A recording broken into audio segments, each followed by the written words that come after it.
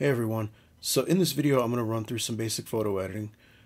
Some of you might recognize some of these things from different photo apps you've used, or maybe used Photoshop before.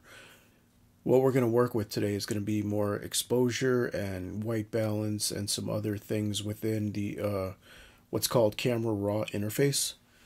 And so to get started on this, I'm just going to go to a folder where I have a photo to work with. And all you have to do is just drag that photo right onto Photoshop, and it should open it up just like that. Now, real briefly, I'm just going to discuss just the interface of what you're looking for, just in case you've never seen Photoshop before. So on the left over here, we've got a toolbar full of different tools that you can use within Photoshop. A lot of these that have the little icon right down here in the corner, it's a little triangle. If you hold on to the tool, it'll open up another menu here where you can see other options for that tool that you can use. Also, if you hover over these tools, just like this, it gives you a little teaser to let you know what the tool is. We'll actually be working with the crop tool in a little bit. Over here in the middle, this is what's called your canvas. This is if you open up a photo or if you start a new project. This is where all the work gets done, right here in the canvas. Over here on the right, you've got a bunch of different tabs here. And yours might look a little different. It just depends on what workspace you're in. So about the workspace, I'm going to go up here to Window, and you'll see the second option here is Workspace. And so if your interface looks a little bit different, if you don't see the Layers tab there, then what you can do is just find Essentials on this list. And just click Reset Essentials right here, right down this list. And resetting Essentials just kind of starts this, it starts it over so that way, you can have the default look. So we're going to be working with layers right down here on the bottom. Anything that you put on the canvas, anything that you're using here is going to be shown right here. It's going to stack up one on top of the other. We're not going to be working with any other layers in here. It's just going to be the one layer for the photo. But if you're looking for where all the different elements in your canvas are, they're in your layers tab, stacked up right over here. So the first thing I'm going to do before doing any actual editing of the color or any of that for this project, and so if you go back over here to the toolbar right here, 1, 2, 3, 4, 5 tools down, you should be able to see this rectangle looking thing here, and that is your crop tool. Again, if you hover over it, it'll tell you what it is. I always like to start with the crop. That way I can get the photo set just the way I want first. Let's go right up here to this upper toolbar right here. And if you click this arrow, you can see different default settings. These default options here are pretty much the standard crops that most photographers use, or that you see like prints being made in whenever you see like a print on somebody's wall of their home. I'm on 5.7 right now. As you can see, that's vertical. You see these double arrows here. You can click this and make it go from a vertical crop to a wide crop. I'm going to stick with the wide. Now if you click on the screen here, you can move this box around and you can drag these corners in order to get the crop the way you want. And you'll also notice these grid lines. These are pretty much like what I was talking about in rule of thirds when y'all were doing those compositions. It's real easy to set your crop to something like a rule of thirds. Like right now I have this character from the play. He is right there on that thirds line. And so I like this crop here. I'm going to keep this. And so in order to set it, you can either hit enter on your keyboard, or right up here there's a green check mark. You can click this and it then sets your crop. One thing you want to do after you have your crop set for your photo is go back over here, and the top tool on here is called the move tool. I'm going to click on that because if I leave the crop tool on and I keep clicking on the screen, it's going to keep wanting to crop my photo over and over and over. And we already set the crop, so we don't need to change that anymore. So I'm just going to click on the move tool, and that's that. Next thing I'm going to do in order to go into the camera raw interface that I mentioned earlier is I'm going to go up here to filter, and what we want to do first is choose this second option here that says convert for smart filters. I'm going to click on that, And one thing that you'll see is that this was before called the background layer. Now that's the default for any image that's open in Photoshop. It's automatically going to be called the background layer. Once we turned on the convert for smart filters, this changed to layer 0, which means we can manipulate this now and move it around and do things with it. One other thing you'll notice is that it has this little icon right here in the corner of the thumbnail, and that signifies that it's a smart object. Now what a smart object is, it's kind of a protective layer over whatever is in your canvas, your photos or other graphics and things that you might drop into Photoshop to work with. It's a protective layer that anytime you add an effect or make a modification to that layer, it protects it so that it's not permanent. It makes it so that you can go back in and re-edit and make changes and manipulate it over and over again. And the original image is going to stay the same. It's not going to be affected.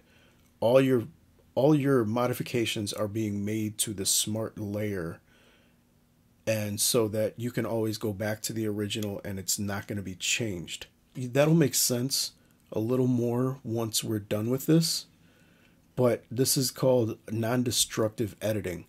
And so that way your original images stay the original, and any modifications you make are just within Photoshop, and you can forever go back in and make changes.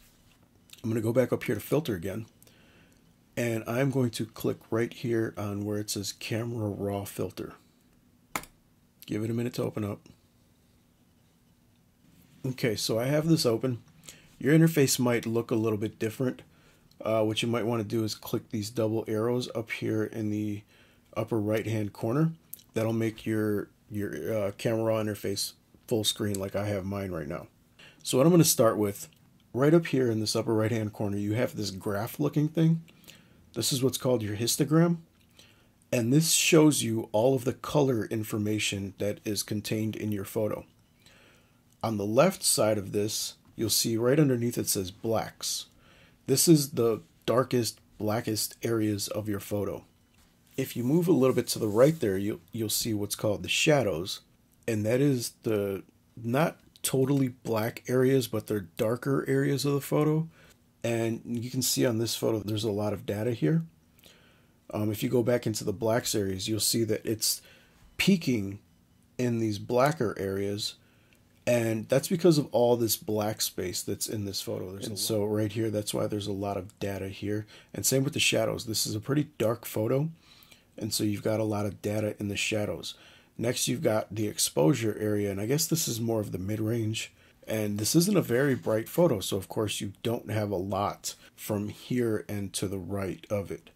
Now you're moving over here to the highlights. There's not a lot of bright areas, so you don't see much here. You got a little tiny peak in there, but not much. And then over here are the whites. These are the brightest areas of the photo. And of course, this is a dark photo, so you don't see much in there. Next, we're going to go down, and we're going to look at this tab called Basic. If you click this little arrow, it will pop open the basic menu. Now this right here might look a little familiar to some of you if you've done some editing on your phone with photos, like within Visco or Snapseed or some other similar editing programs. So I'm going to go through and explain some of these. I'm going to start here at the top. Your temperature is, think of the lighting in the room. Sometimes your light bulbs are a little more bluish, and that's why you have blue on the left side of the scale. Sometimes your light is a little more warm, a little more orangish, and so that's what this yellow is on the right side of the scale.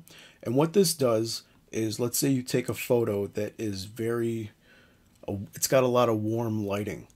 Sometimes in order to balance that, to make it look a little more white lighting, you want to add blue. And so as we go this way, this is going to add blue to the lighting of the photo. And if you go all the way to the right or the left there, of course it's going to look very, very blue. The opposite happens if you go this way. It's going to make it very warm. And so that would be adding more warm light to a photo that has maybe a lot of cool bluer light into it, right? And so usually you don't have to go all the way to the edges. You can do that if you're just playing around and want to have fun with it. But normally you're going to be somewhere in this mid-range when you're fixing your white balance. And what I usually look at are the whites in the photos. And so I'm looking right here at his collar.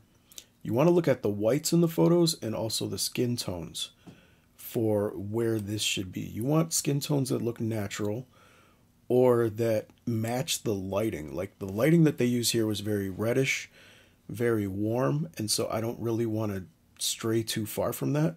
So I'm going to keep it more on the warm side. I'm not going to go too cool with it. I'm going to keep it right about here, I feel like.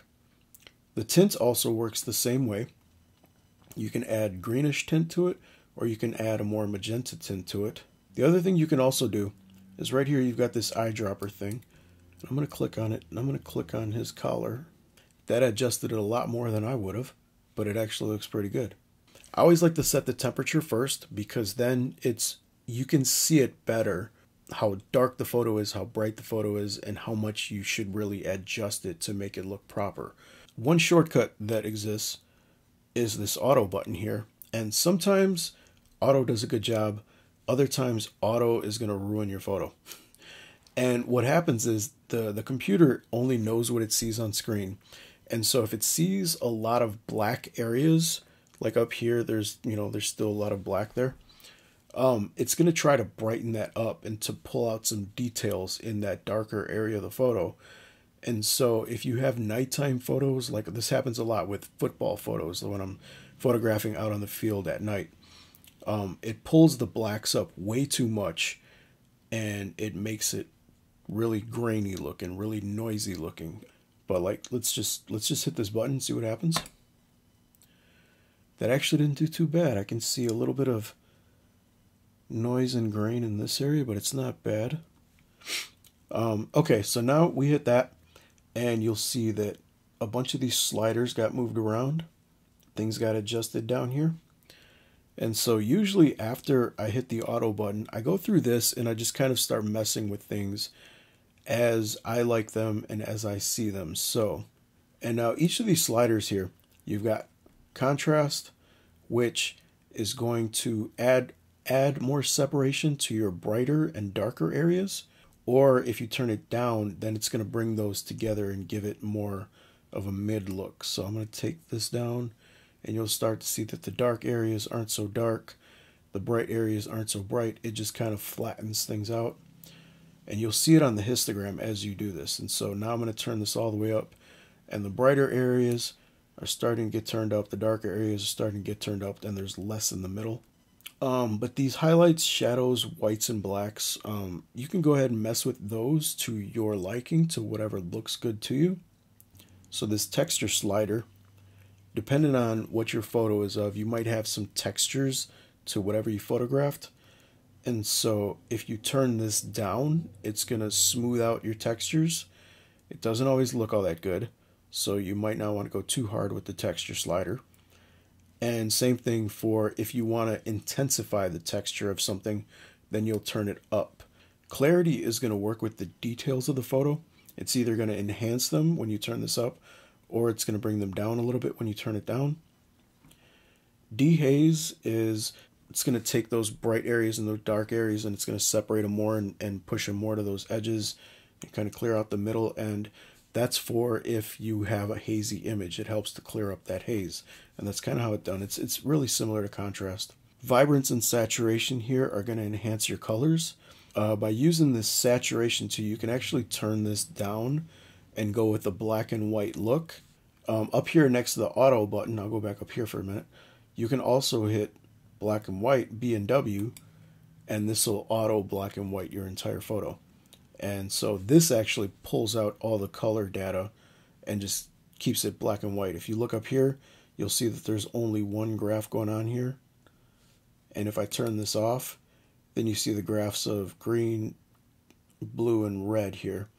So I'm going to go down here more, and I'm going to go to this curve. And I'm going to click this open. And what you have here is you have the histogram in this graph right here. And you've got a line in between. And what you can do here is, you've also got highlights, lights, darks, and shadows down here underneath. You can mess with these sliders to work with those areas of the photos. Remember how I said This histogram is a bit of a spectrum here of all the color data that's in your photo. And so you can work with just the shadow area. And if you look at that line right here that goes across the histogram, you can see this being bent around depending on where I slide it and move this thing. And so that's the range that you're working within. That's the range that you're working within when you mess with the sliders. When you see it, you can see it bending for what part of the color data it's manipulating. So this looks decent enough. If you want to do a comparison from when you started to where you're at, right down here, if you look at the lower right corner of the photo, you'll see this icon right here. So this icon right here, if you click it and turn it on, it basically turns off all of the adjustments you've made. If you click it again, then it turns them back on. So you can toggle back and forth between the original image and what you've edited. Color Mixer can be fun to play with. You've got hue, saturation, luminance, and all. So I'm going to go back to hue. Now in here, you can find specific colors and then start manipulating the hues of those colors. And so right now I'm working with the reds. If you look right here on the couch or in this doorway, you'll see how the reds are affected by me turning this up and down. At the left end, it's a little more pinkish. At the right end, it's a little more orangish. It just depends on what you want. You can manipulate your colors by using these sliders and changing the hues around. I'm going to go into the saturation one next. And what this does is it takes those specific colors and you can saturate certain colors either more or less. And so let's say that I wanted to do an edit where the only color in the photo was red. I can take every other slider, turn them all down, and pretty much what you're left with is going to be what the actual red tones in the photo are. So you got a little bit here in the couch, you got in the stripes in the wall and the woodwork here, skin tones. So what I'm going to do to reset this is these little arrow things. You can double click them and they go back to 0. Luminance, this one is going to, well, you can see it right here on the reds. This is darker, deeper red, and this is brighter red. So let's slide this and show what it looks like. There you go. You got a more deeper reds, and then you got more bright reds.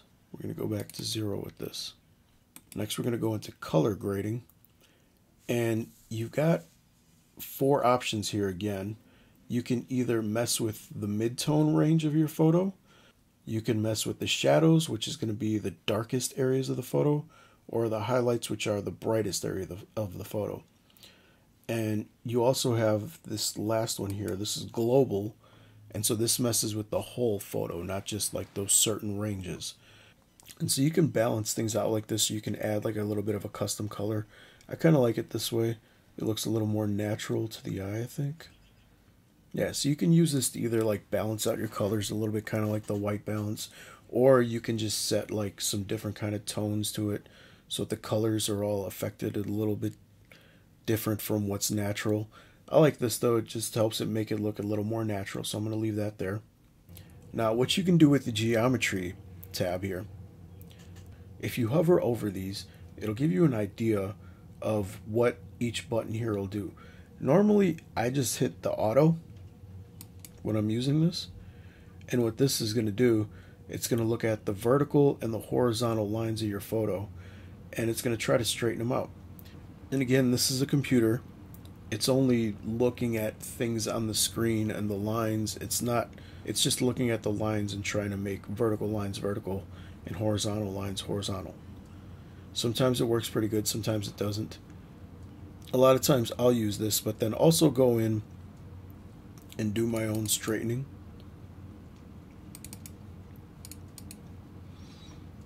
And so,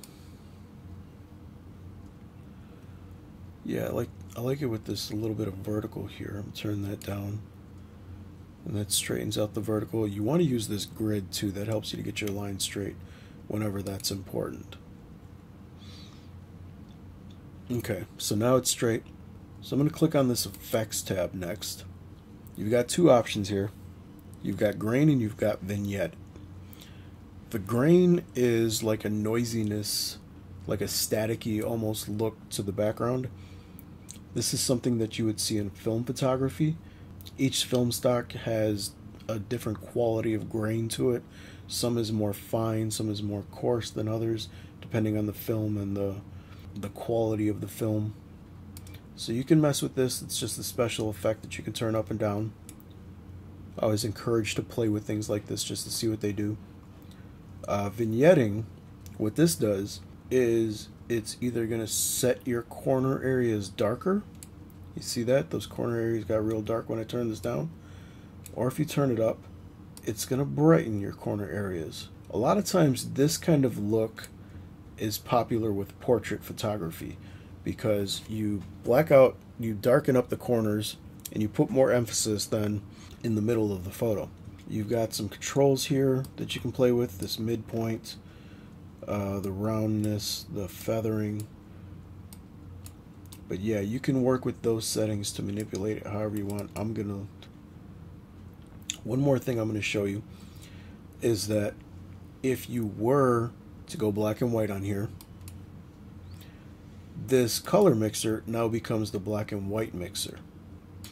And so what happens is, in this black and white mixer, all the original colors that were in the photograph are now turned into black and white grayish tones. And you can work with these to make some stand out a little more than others, make them darker, make them brighter, whatever you want to do. So you have a little more control over your photo and you can mess with specific colors. So there. That looks fine for a photo. I like the way this is edited. I can look at the original and look at the edited one, and I like it. So right down here, I know it's hard to see on my screen, but there's an OK button. Now one thing that I want you to also look at here is with your layer 0, which is the photograph, you've now got smart filters listed under here, and you've got camera raw filter listed under there. So any filtering, any effects that you add to this photo are all going to come on now as smart filters. And so this is good because it's not permanent. Like I said, if I double click on this camera raw filter, what happens is it opens the camera raw interface back up again. And all the changes I made are still here saved within this interface. So if a week from now I decide, you know what, I really do want this black and white, I could come back in, click the black and white, and now my image is black and white. So that's what's good about using camera raw. Nothing is permanent. The other thing is, these little eyeball looking icons, these are icons to say whether something is visible or not. So I'm going to click the eyeball next to the camera raw filter, and that turns off the camera raw filter. You can't see the changes that were made in camera raw filter when I click this eyeball and turn it off. Same with up here on the layer. If I was to click the eyeball thing on the layer, it now turns my layer off so you can't see it anymore. We're going to leave it on, of course, because that's what we want. And so that is some basic photo manipulation in Photoshop to help improve the lighting and the color within your images. We're going to stop here on this lesson. This is as far as we're going to go. And so now I'm going to save it. So I'm going to go up here to File, and I'm going to click Save. You can do File, Save, or Save As. They're both going to, with your first time saving it, it's pretty much going to give you the same thing. Now, mine, because I've already set up my Photoshop the way I like it, it's automatically asking if I want to save it onto the computer. What you're going to see is a different interface asking to save to the cloud or to save to the computer.